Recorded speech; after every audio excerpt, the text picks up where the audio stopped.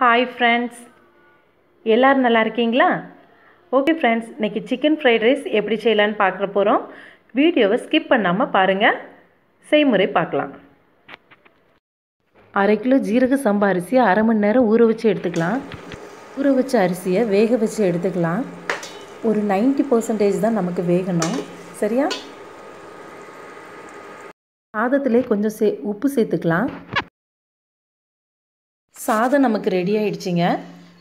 நல்லா உதிரி உதிரியாக வர்ற மாதிரி எடுத்து வச்சுக்கோங்க. இது கொஞ்சமாக இனி ஆற வச்சிடலாம். 1/2 கிலோ போன்லெஸ் சிக்கன் எடுத்துருக்குறோம். அதை நல்லா வேக வச்சு நம்ம எடுத்துக்கலாம். தண்ணியிலே வேக வச்சுடுங்க. ஃபஸ்ட்டு வேக வச்சு எடுத்தாச்சுங்க. ஓகே, ஒரு பேனில் எண்ணெய் ஊற்றி ரெடி பண்ணியிருக்கோம். இப்போ ஏற்கனவே வேக வச்சுருக்கோம் பார்த்தீங்களா, அந்த சிக்கனை கத்தி வச்சு சின்னதாக கட் பண்ணிக்கோங்க. இந்த மாதிரி சின்னதாக கட் பண்ணிவிட்டு நம்ம லைட்டாக ஃப்ரை பண்ண போகிறோம். சிக்கன் வேக வைக்கும் போதே நம்ம உப்பு லைட்டாக போட்டு வேக வச்சுருக்கோங்க. சரிங்களா?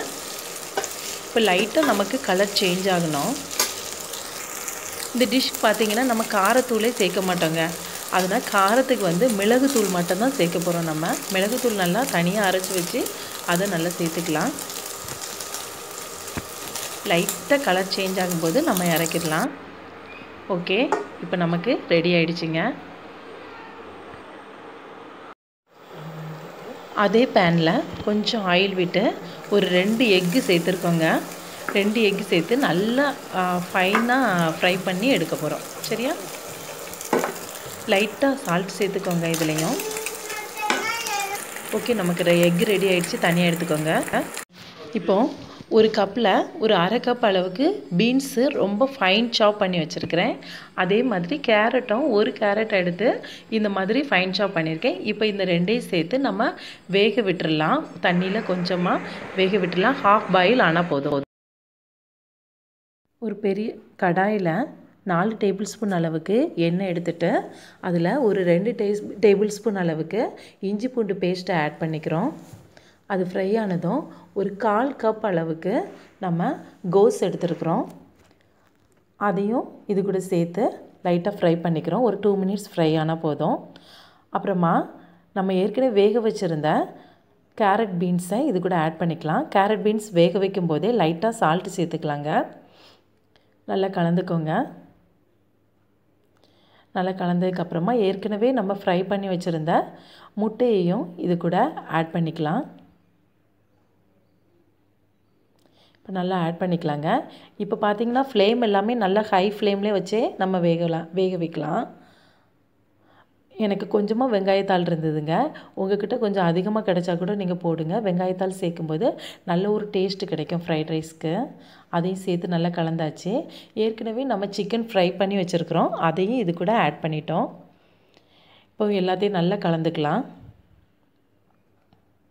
நல்லா கலந்தாச்சுங்க. இப்போ நம்ம ஆற வச்சுருந்தோம்ல ரைஸு சாதத்தை பார்க்கலாம். சாதம் நல்லா நமக்கு ஆறிடுச்சிங்க. உதிரி உதிரியாக இருக்குது. இப்போ சாதத்தை நம்ம இதில் கூட மிக்ஸ் பண்ணிக்கலாம். சாதம் சேர்த்ததுமே நீங்கள் ஃப்ளேமை லோ ஃப்ளேமாக பண்ணிக்கோங்க. அப்புறமா ஒரு ஹாஃப் லெமன் ஜூஸ் நான் இப்போ ஆட் பண்ணியிருக்கிறேன்.